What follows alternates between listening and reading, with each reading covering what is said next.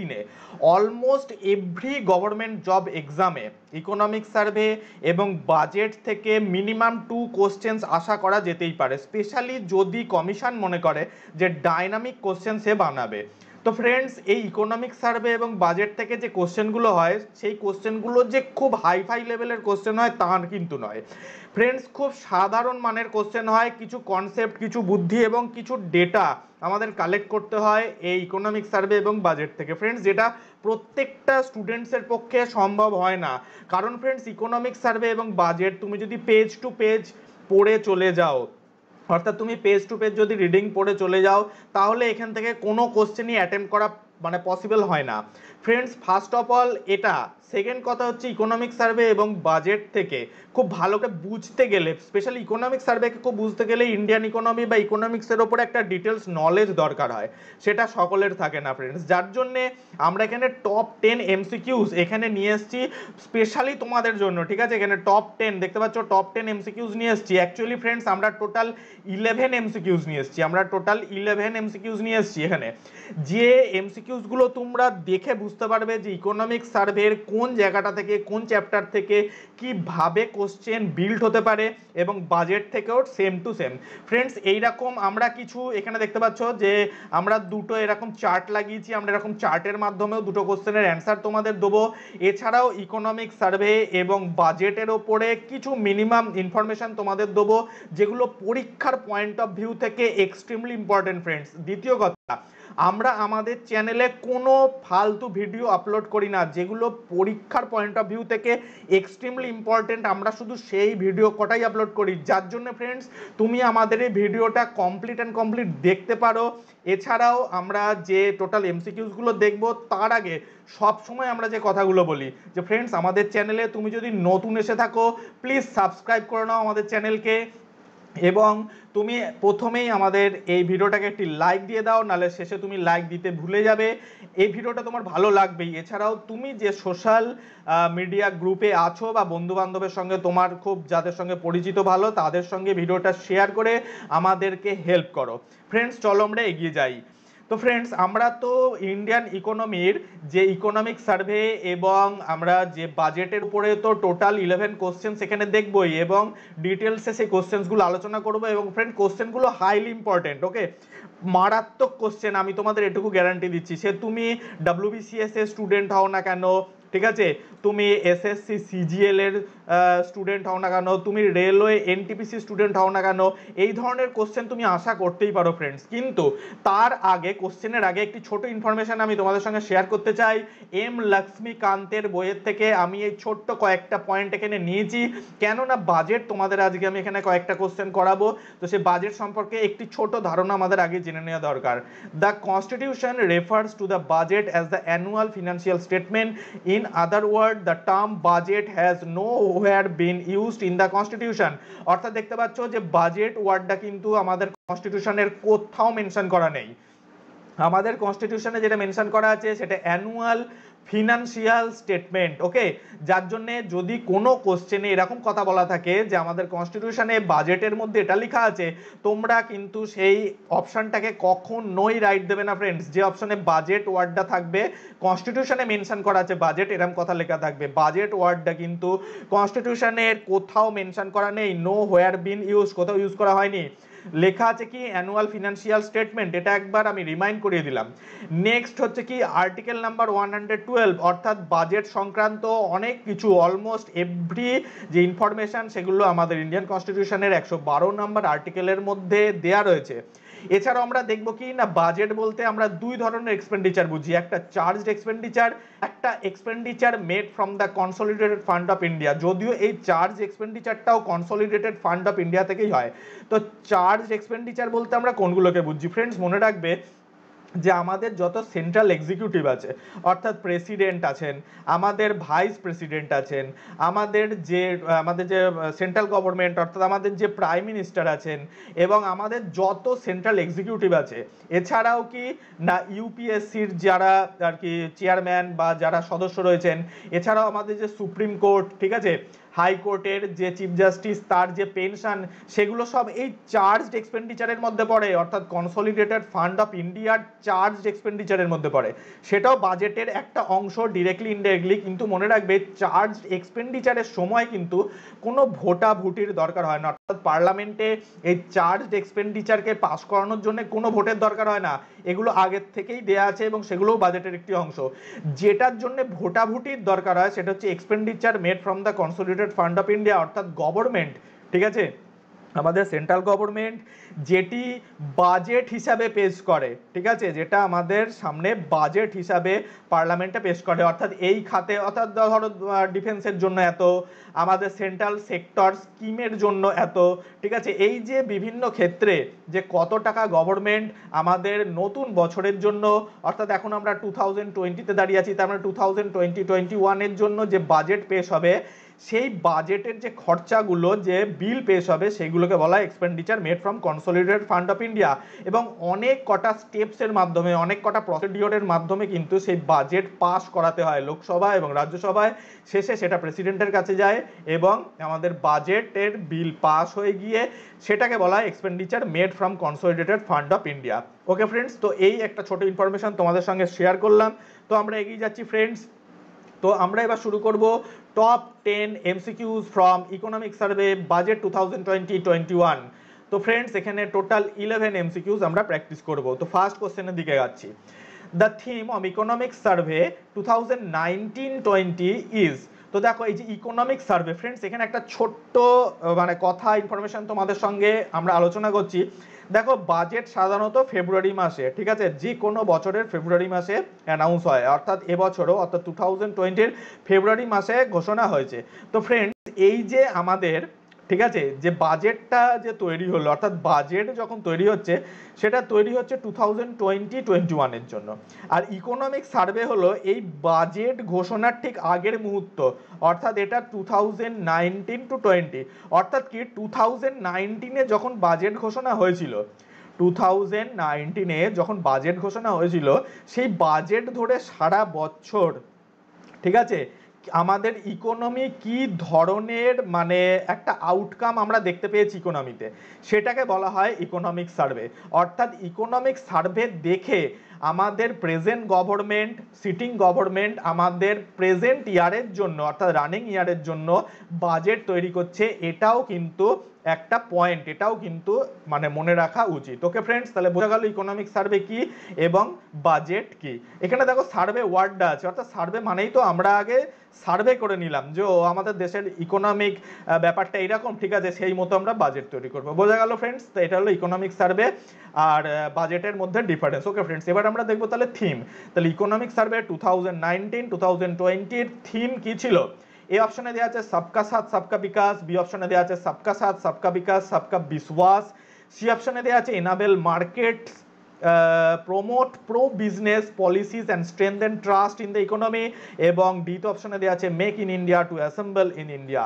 Friends এই চারটে অপশনের মধ্যে কোনটা হবে তোমার মনে হয় যে ইকোনমিক সার্ভে 2019-20 থিম?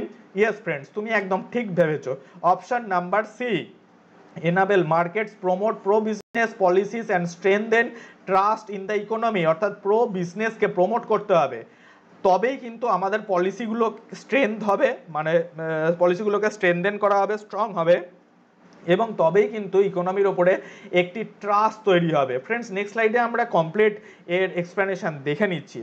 দেখো এখানে এনাবেল মার্কেটস আমরা তো কমপ্লিট অ্যান্সারটা এখানে দিয়েই দিয়েছি, ঠিক আছে। এবার দেখো আমাদের সার্ভে কি বলছে।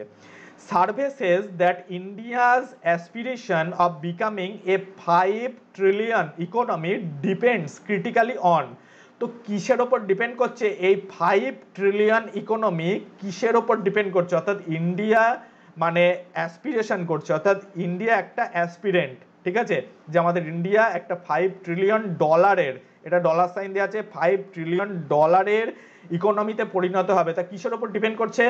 প্রমোটিং প্রো বিজনেস, অর্থাৎ কি বিজনেসটাকে, প্রো বিজনেস মানেই হচ্ছে বিজনেসটাকে আরো ওয়ান স্টেপ, ঠিক আছে, এগিয়ে নিয়ে যাওয়া। Policy that আনলিসেস the power of competitive markets to generate wealth, অর্থাৎ ফ্রেন্ডস দেখো এটা মানেই হচ্ছে কি না social economy, social economy, Jawaharlal Nehru যে ধরনের ইকোনমির কথা বলে গেছে যে যদি আমাদের কম্পিটিটিভ মার্কেট না হয়, অর্থাৎ মার্কেটে যদি কম্পিটিশন না হয়, তাহলে আমাদের ওয়েলথ জেনারেশন হবে না, অর্থাৎ জনসাধারণের হাতে ওয়েলথ যাবে না ফ্রেন্ডস। এটা আমরা নেক্সট মানে পয়েন্টেই বুঝতে পারবো। দেখো বলছে winning away from pro crony policy that may favour specific private interest specially powerful ইনকামবেন্টস। অর্থাৎ ফ্রেন্ডস কিছু মানে সে মনোপলি টাইপের মানুষ থাকে, অর্থাৎ কিছু ইন্ডাস্ট্রি আছে, কিছু কোম্পানি আছে যাদের হাতে সব সময়ের জন্য কমপ্লিট পাওয়ার থাকে, ঠিক আছে, এবং তারাই কিন্তু দেশের পুরো ইকোনমিকে মানে লিড করে নিয়ে যায়, ঠিক আছে, ইন্ডিয়ার পুরো ইকোনমিকে ধরো তারা লিড করে নিয়ে যাচ্ছে, তাহলে তারাই তো মেন ব্যবসা করছে না। তাহলে তারা যদি মেন ব্যবসা করে তাহলে জনসাধারণের হাতে কি করে ওয়েলথ জেনারেট হবে, যার জন্য প্রো বিজনেসকে জন্ম দেওয়ার কথা বলা হয়েছিল এবং জন্ম দিক মানে জন্ম হোক এরকম একটা চিন্তা ভাবনাও নেওয়া হয়েছিল এবং কম্পিটিটিভ মার্কেটকে নিয়ে এসছে। কম্পিটিটিভ মার্কেট মানেই হচ্ছে কি না social economy. Okay friends, clear? তো আমাদের ইকোনমির ওপরে ডিটেলস ভিডিও যখন আসবে তখন এই সব পয়েন্টসগুলো আরও ডিটেলসে আমরা ডিসকাস করে নেবো, নিশ্চয়ই করে নেবো। আর উইনিং মানে হচ্ছে কোনো জিনিস থেকে আমরা বিরত করা। ওকে ফ্রেন্ডস, ওকে। তো আমরা নেক্সট স্লাইডে চলে যাচ্ছি আমাদের নেক্সট কোশ্চেনের দিকে। The theme of the union budget 2020-21। তো এর আগের স্লাইডে আমরা দেখলাম, আগের কোশ্চেনে দেখলাম theme of the economic survey 2019-20। এবার আমরা থিম দেখবো ইউনিয়ন বাজেট 2020-21।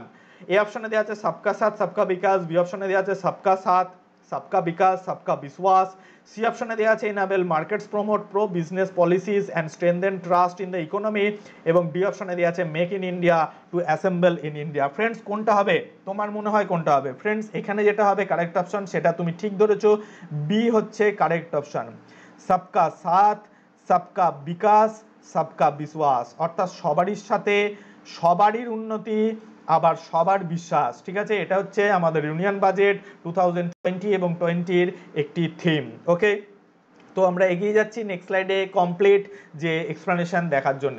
তো budget is oven around 3 prominent themes, অর্থাৎ আমাদের বাজেটকে বোনা হয়েছে 3টে প্রমিনেন্ট থিমের ওপর বেস করে। তো ফার্স্ট কি থিম দেখো, অ্যাসপিরেশনাল ইন্ডিয়া, ঠিক আছে, in which all sections of society slip better, standards of living with access to health education better job.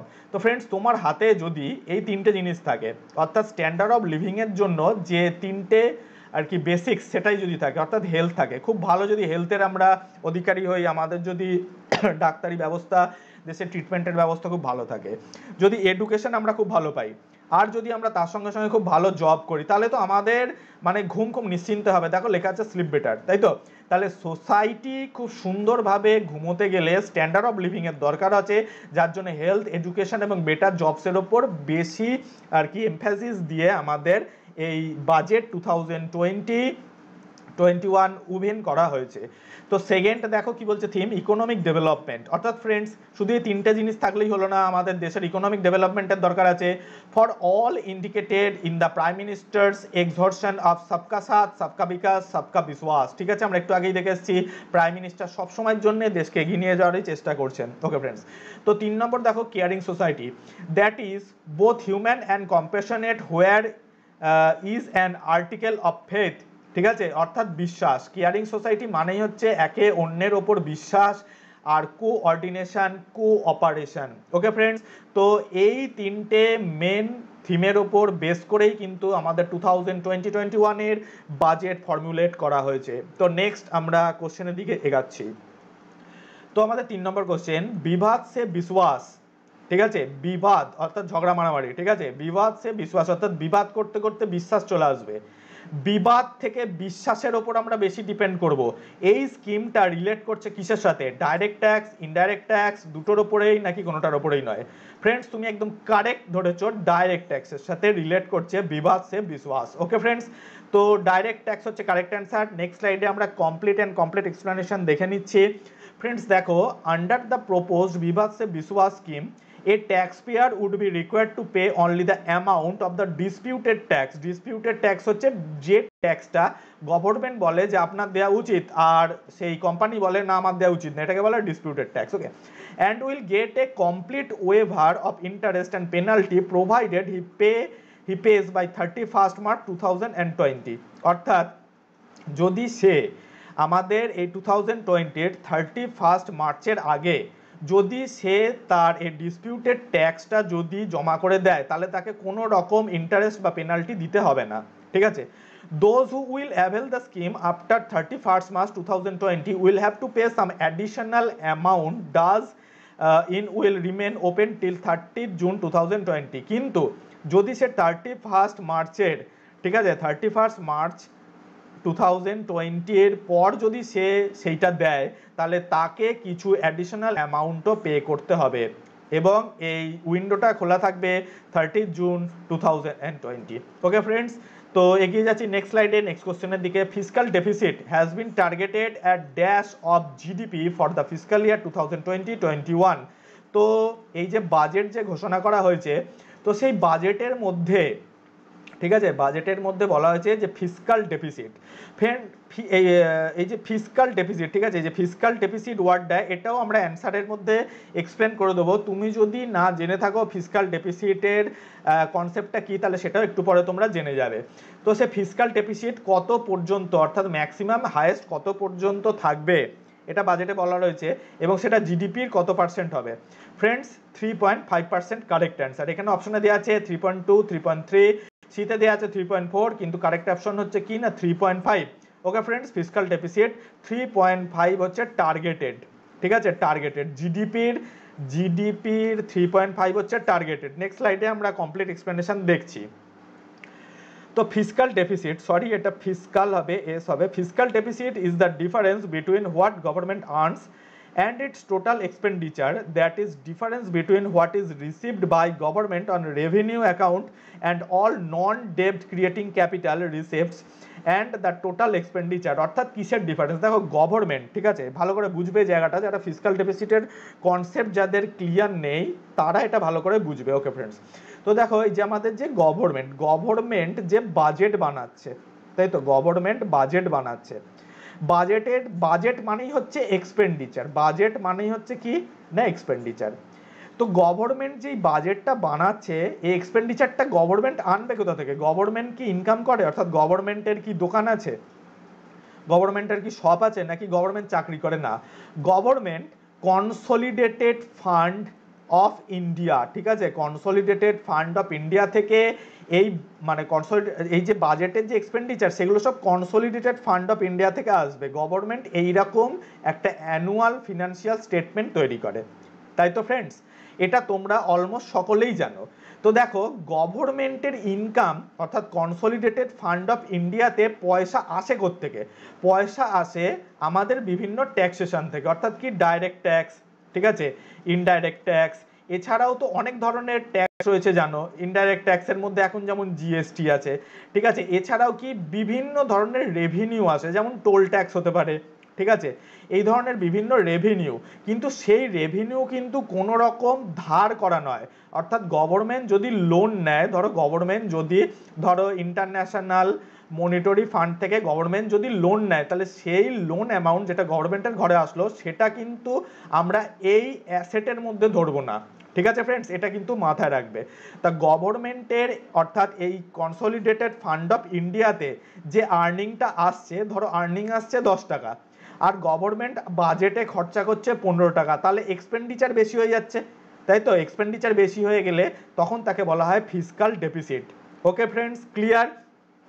এই প্রসঙ্গে একটা ছোট কথা তোমাদের সঙ্গে শেয়ার করছি, মজার কথা। দেখো যে গভর্নমেন্ট এই ফিসকাল ডেফিসিটের ওপরে বেস করেই বাজেট বানায়, অর্থাৎ গভর্নমেন্টের যখন বাজেটের খরচ গভর্নমেন্টের আর্নিংয়ের খরচের থেকে বেশি হয় তখন সেই গভর্নমেন্টকে বলা হয় খুব ভালো গভর্নমেন্ট, এটা কিন্তু মাথায় রাখবে ফ্রেন্ডস। ওকে, তাহলে ফিসকাল ডেফিসিট বোঝা গেল এবং বাজেটে বলা হয়েছে যে fiscal deficit maximum two maximum 3.5% থাকবে, এটা টার্গেটেড, এর থেকে বেশিও হতে পারে, এটা কমও হতে পারে, তবে বেশি না হওয়ার জন্যই চেষ্টা করবে গভর্নমেন্ট। ওকে ফ্রেন্ডস, তো নেক্সট স্লাইডে যাচ্ছি, নেক্সট কোশ্চেনের দিকে। কোশ্চেন নাম্বার 5, টিবি হারেগা দেশ জিতেগা campaign aims to and tuberculosis by the year, অর্থাৎ বাজেটে বলা হয়েছে যে টিবি হারেগা দেশ জিতেগা, এরকম একটা ক্যাম্পেইন নামানো হয়েছে যেখানে বলা হয়েছে টিউবারকুলোসিসকে একদম দেশ থেকে নির্মূল করে দেওয়া হবে।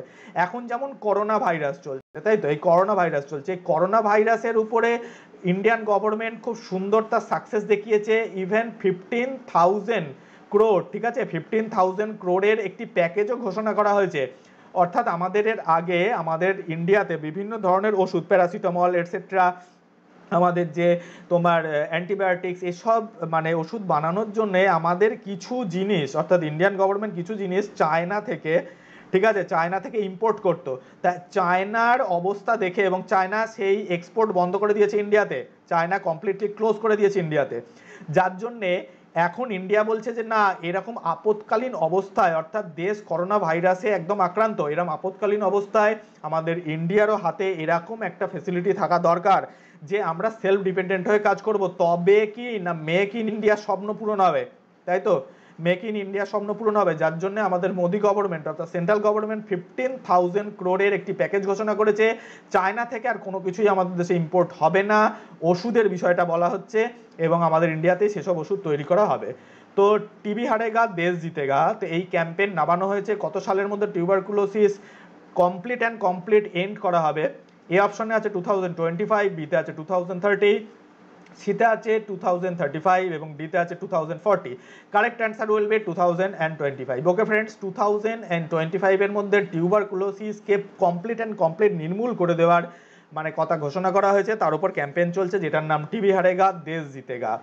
নেক্সট স্লাইডে আমরা অ্যান্সারটি দেখে নিলাম এবং চলে যাচ্ছি নেক্সট কোশ্চেনের দিকে। কোশ্চেন নাম্বার 6, কনসেপ্ট অফ স্বাস্থ্য প্লাস আয়ুষ্মান ইকুয়াল টু সুন্দর, Bharat has taken a leap from. তো ফ্রেন্ডস, এই স্বাস্থ্য মানে হচ্ছে আমাদের সুস্থ স্বাস্থ্য, আমাদের স্বাস্থ্য যখন সুস্থ থাকবে তখনই আমাদের লঞ্জিভিটি অর্থাৎ আমাদের আয়ু বাড়বে, যাকে আয়ুষ্মান বলা হয়, এবং তখনই আমাদের দেশ গড়ে উঠবে সুন্দর, প্রত্যেকটা মানুষ গড়ে উঠবে সুন্দর, দেশ গড়ে উঠবে সুন্দর। ভারত এই ধরনের লিপ কোথা থেকে নিয়েছে? এই অপশানে আছে স্বচ্ছ ভারত মিশন, বিতে আছে প্রধানমন্ত্রী জন আরোগ্য যোজনা, সিতে আছে ন্যাশনাল হেলথ মিশন, এবং ডিতে আছে 10 ইয়ার রুরাল স্যানিটাইজেশন স্ট্র্যাটেজি 2019-29। তো ফ্রেন্ডস, কোথাকার থিম এটি? এটা কোথাকার থিম? এই যে এত সুন্দর একটি কথা, এটা কোথাকার থিম? ফ্রেন্ডস, এটা হচ্ছে এ অপশন অর্থাৎ স্বচ্ছ ভারত মিশনের থিম, ঠিক আছে, স্বচ্ছ ভারত মিশনের মধ্যেই কিন্তু এটা আছে। যেমন এখন করোনা ভাইরাস, ঠিক আছে, এখন যে আমাদের ইন্ডিয়াতে করোনা ভাইরাসের প্রবলেম চলছে, not only India but also the whole world is infected with this corona virus. ওকে, তো এই যে করোনা ভাইরাসের যে ইস্যুটা চলছে, তো করোনা ভাইরাস থেকে মুক্তি পাওয়ার জন্য আমরা জনগণকে কি বলছে, গভর্নমেন্ট কি বলছে, আমাদের হেলথ যে ইনস্টিটিউশনসগুলো কি বলছে, বলছে হাত পা ধুন, অর্থাৎ কি না একদম ক্লিন থাকুন, ঠিক আছে, বারবার ক্লিন থাকুন এবং এটি হ্যাবিট গড়ে তুলুন নিজের মধ্যে। মানে এরম না যে করোনা ভাইরাসের ইস্যু যদি শেষ হয়ে যায় তাহলে আমরা আবার হাত পা না ধুয়েই খাবো বা চলবো, এই হ্যাবিটটা কিন্তু আমাদের মধ্যে গ্রো করে রাখতেই হবে হোল ইয়ার, অর্থাৎ 2020, 2021, যতদিন বাঁচবো ততদিন। কেন না যেগুলো প্যান্ডেমিক, ফ্রেন্ডস, যেগুলো প্যান্ডেমিক ভাইরাস হয়, সেই ভাইরাস কিন্তু কোনোদিন মরে না, সেগুলো কিছু দিনের জন্য সাবডিউ হয়ে যায়। আবার যদি আমাদের মধ্যে এই ক্লিন হওয়ার হ্যাবিটটা না থাকে, ঠিক আছে, তাহলে কিন্তু আবার এই প্যান্ডেমিক ভাইরাস আমাদের ছোবল মারতে পারে এবং আরও ব্রডলি ছোবল মারতে পারে। যার জন্যই ফ্রেন্ডস, আমাদের সুস্বাস্থ্যের জন্য আমাদের যা করণীয় করতে হবে, তবেই আমরা আয়ুষ্মান হব এবং সুন্দর গড়ে উঠবে পৃথিবী, সুন্দর গড়ে উঠবে মানুষ, সুন্দর গড়ে উঠবে আমার দেশ, এবং এটাই কিন্তু স্বচ্ছ ভারত মিশনের একটি থিম। ফ্রেন্ডস, আমরা নেক্সট স্লাইডে দেখে নিলাম এর কারেক্ট অ্যান্সার। পরের কোশ্চেনে যাচ্ছি, question number 7, which of the following product industry are classified in network product category. Friends, network এই ওয়ার্ডটা দেখলেও কিন্তু একটু গেস করা যায়। নেটওয়ার্ক মানে তোমরা সকলেই জানো, যারা স্মার্টফোনে ইন্টারনেট চালিয়ে এই ভিডিওটি দেখছো তারা নেটওয়ার্ক কথার মানে সবাই বোঝো। তাহলে এটা কি আয়রন অ্যান্ড স্টিল ইন্ডাস্ট্রি হবে, নাকি ফার্টিলাইজার, নাকি কটন টেক্সটাইল, নাকি mobile phone and laptops? Correct option will be D, mobile phone and laptops company network product ক্যাটাগরির মধ্যে আসে। তো নেক্সট স্লাইডে এর অ্যান্সারটিও দেখে নিলাম, কারেক্ট অ্যান্সার। এবার যাচ্ছি পরের স্লাইড, পরের question number 8, the concept of থালিনোমিক্স has been presented in India in. থালিনোমিক্স এটা একটা ওয়ার্ড, ঠিক আছে, একটা কনসেপ্ট, এটা ইন্ডিয়াতে যে প্রেজেন্টেড হচ্ছে, ঠিক আছে, সেটা কিসে প্রেজেন্টেড হচ্ছে?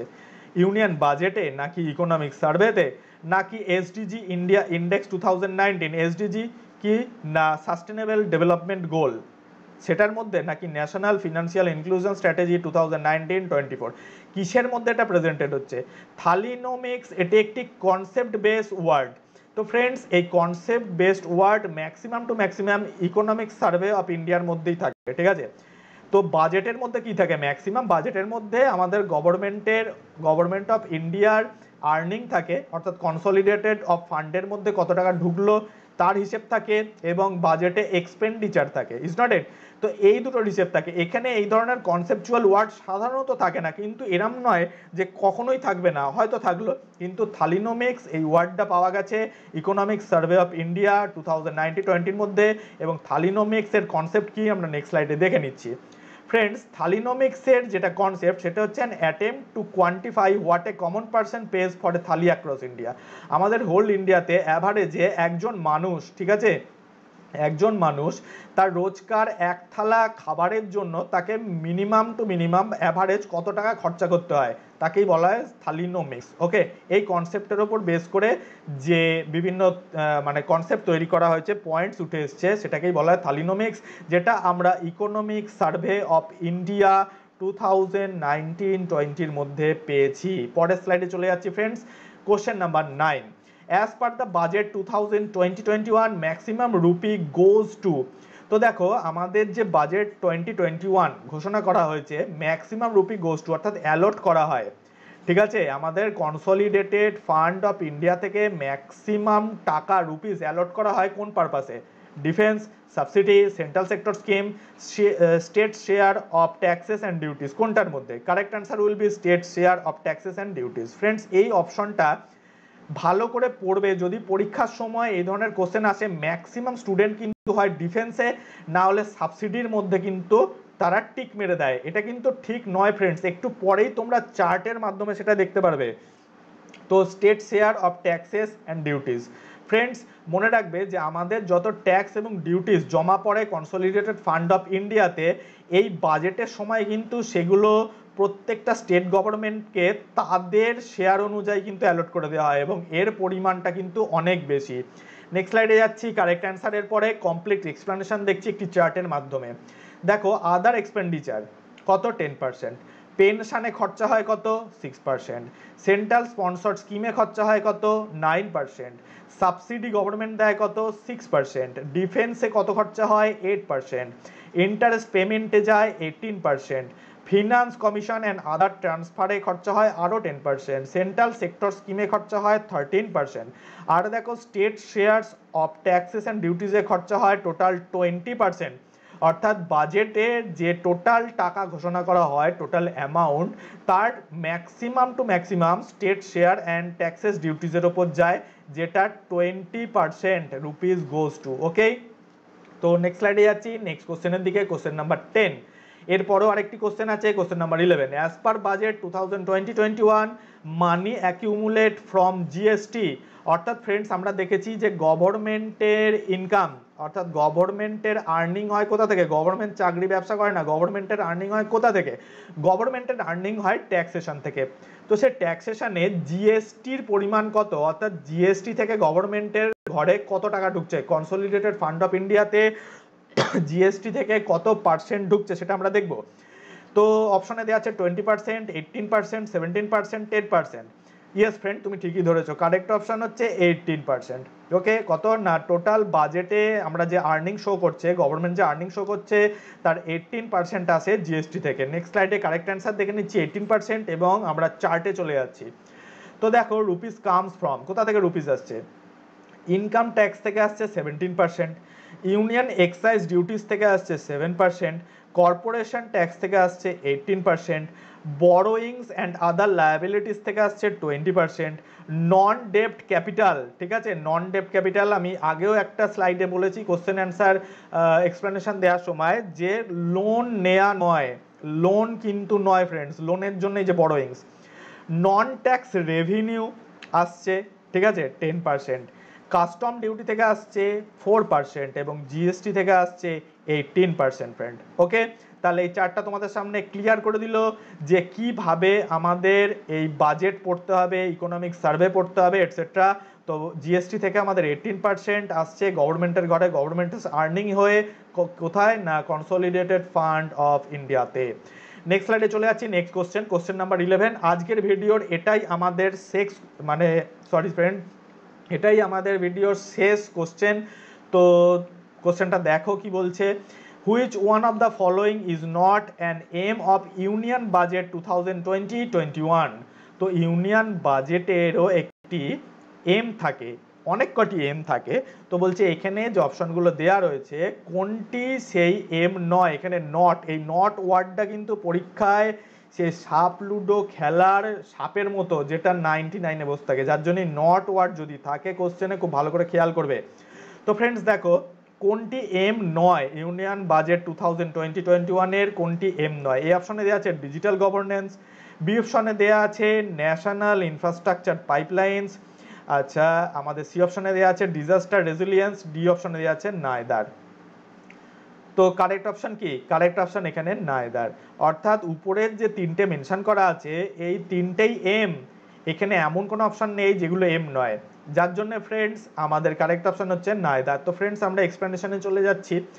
ইউনিয়ন বাজেটের এমগুলো এখানে আমি ডিসকাস করে দিচ্ছি। লেখা আছে to achieve seamless delivery of services through digital governance.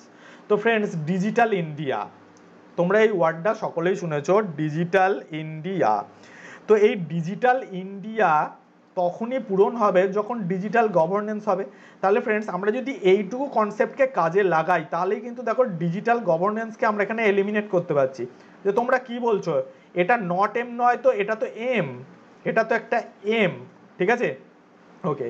তো নেক্সট দেখো to improve the physical quality of life to national infrastructure pipeline, অর্থাৎ ক্যারিং কোস্ট কমাতে হবে। আমাদের ফিজিক্যাল কোয়ালিটি অফ লাইফকে যদি ইমপ্রুভ করতে হয় তাহলে পাইপলাইন, ন্যাশনাল ইনফ্রাস্ট্রাকচার পাইপলাইন বানাতে হবে, অর্থাৎ অল্প সময় বেশি সাপ্লাই, ঠিক আছে। পলিউশনকে কমিয়ে, যদি লরি চালানো হয় প্রচুর পলিউশন হবে, তাহলে পাইপলাইন বানাতে হবে, জ্বালানি সরবরাহ ঠিকঠাক থাকতে হবে। 3 নম্বরে দেখো risk mitigation through disaster resilience, অর্থাৎ এই যে রোগ বাগের সঙ্গে লড়াই, এছাড়া কোনো আমাদের যে প্রাকৃতিক বিভিন্ন যে বিপর্যয় আসে, ঠিক আছে, সেইগুলোর সঙ্গে লড়াই, তাহলে বিভিন্ন ডিজাস্টার রেজিলিয়েন্সকে মানে গড়ে তুলতে হবে।